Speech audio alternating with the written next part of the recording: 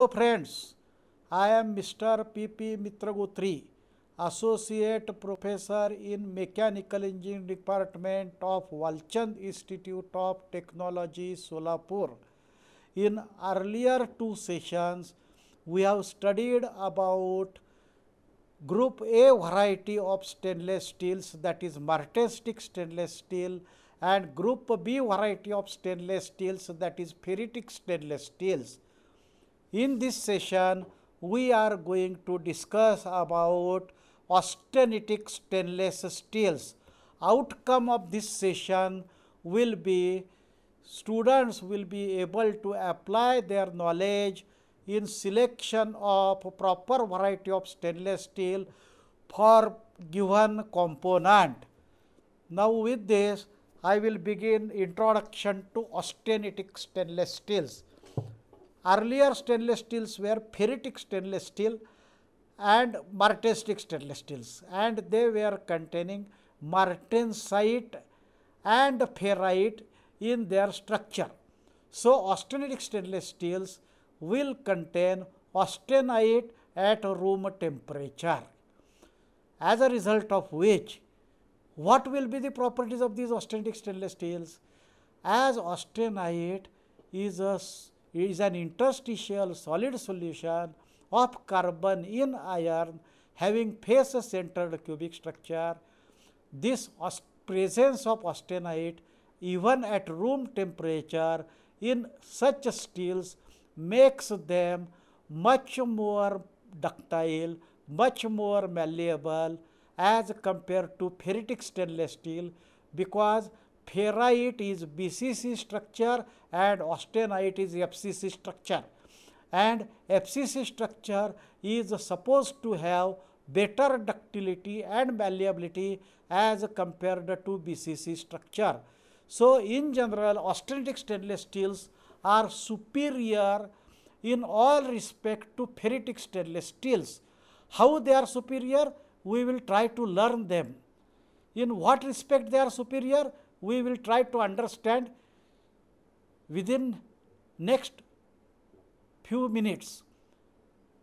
What is austenitic stainless steel? These ferritic stainless steels were containing chromium along with carbon, while these steels contain at least 24% of chromium, nickel and manganese. Means along with chromium, nickel and manganese are essential constituents of these austenitic stainless steels. Along with chromium, it is nickel and manganese which makes these steel austenitic. Amount of chromium in these steels is at least 18%, mind well. So chromium in solid solution is very high, and carbon content varies between 0.03 to maximum 0.2%, and we rarely observe maximum 0.2% carbon. In 90% of varieties of austenitic stainless steel, our carbon content is less than 0.14, 0.15. So we find that these steels have excellent chromium to carbon ratio, as a result of which they have very high corrosion resistance, as a result of which chromium in solid solution is very high. Amount of chromium in solid solution is very high, as a result of which their corrosion resistance is at par or excellent, as compared to ferritic and martensitic variety.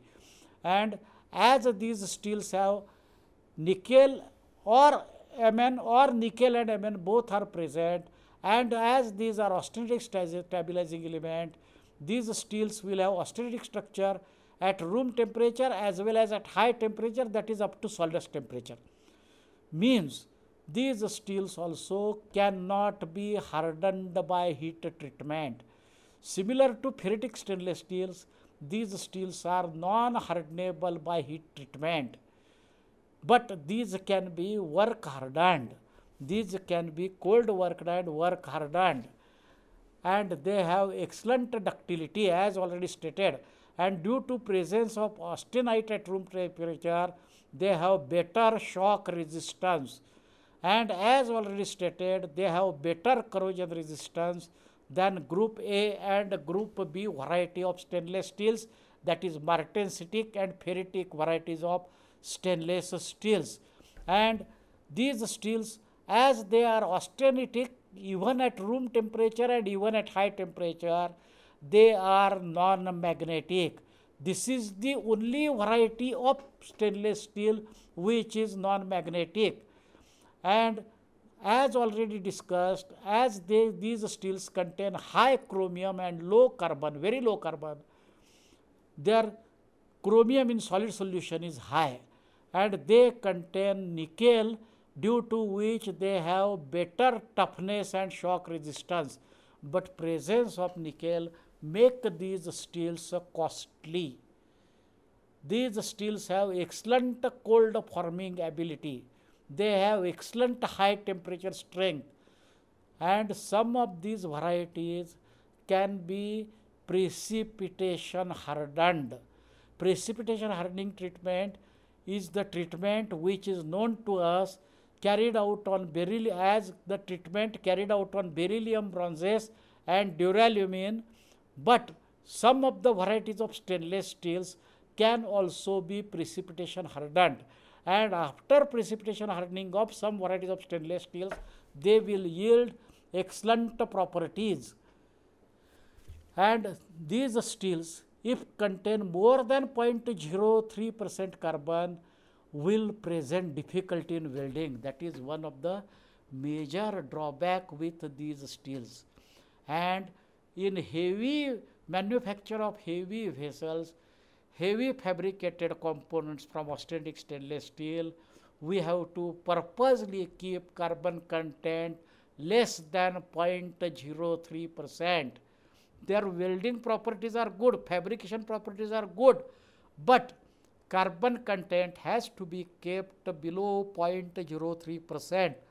So, in many of the stainless steels, you will find two varieties, one normal variety, another low carbon variety. And these stainless steels are designated in 300 series if they contain nickel and manganese both. And if these steels contain only very high manganese and very little nickel, they are designated in AISI 200 series. And many of the times we find that AISI 200 series steels can satisfy our requirement, and as AISI 200 series steels contain higher manganese and lower nickel, as they are cheaper, and if they are able to satisfy our requirements, we may not go for costly variety of austenitic stainless steel. Now, for example, I will give you here one example, that is, we have a thermos flask. Thermos flask has flask in flask, one outer container and another inner container. Inner container carries what you say fluid. So, inner container is made of AISI 300 series steel, and outer container is made of AISI 200 series steel, due to which cost of thermos flask is considerably reduced. Instead of making both the what you say containers of flask of AISI 300 series, this type of things can be adopted and cost reduction can be done. For that, proper knowledge is essential. And so in some of the varieties of austenitic stainless steel, molybdenum is added, and it adds to corrosion resistance to acidic environment. Now, before moving forward, I want to have one question over here, that is, what difference do you find in austenitic variety of stainless steels and ferritic stainless steels? Think over it. Now, what are the applications of austenitic stainless steels? Austenitic stainless steels find widespread applications in milk processing plants, food and chemical industry, these austenitic stainless steels are invariably used. Utensils in household applications are made of austenitic stainless steels. Dials of wrist watches are made of austenitic stainless steels. Costly sanitary fittings are made of austenitic stainless steels. Now, we will study some of the typical, we will have a look over some of the typical compositions of austenitic stainless steels, AISI 200 series, AISI 400 series. Now 304 and 304L, you observe everything is same, only carbon content is less, and 200 series will contain lesser nickel and higher manganese, while 300 series will contain higher nickel and little manganese.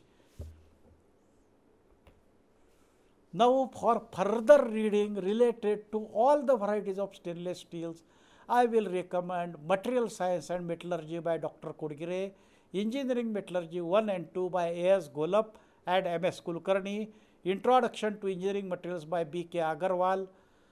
Thank you all.